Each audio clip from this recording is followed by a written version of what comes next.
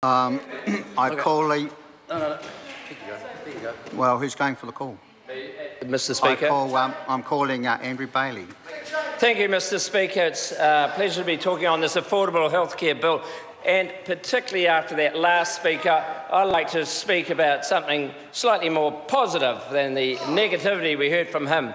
And of course, I understand why the leader of New Zealand First is pushing this bill. It actually offers absolutely no downside for him to actually be seen to be promoting a bill of this sort, especially given his constituency. But let's look at this bill. It really has three issues to it. One is a parental category to have health insurance around and maintain it for 10 years for migrants. Secondly, it removes the FBT on healthcare. And thirdly, it introduces a super card, gold card. I'm sorry to interrupt the honourable member. The time has come for me to leave the chair. This debate is interrupted and set down for resumption next sitting day.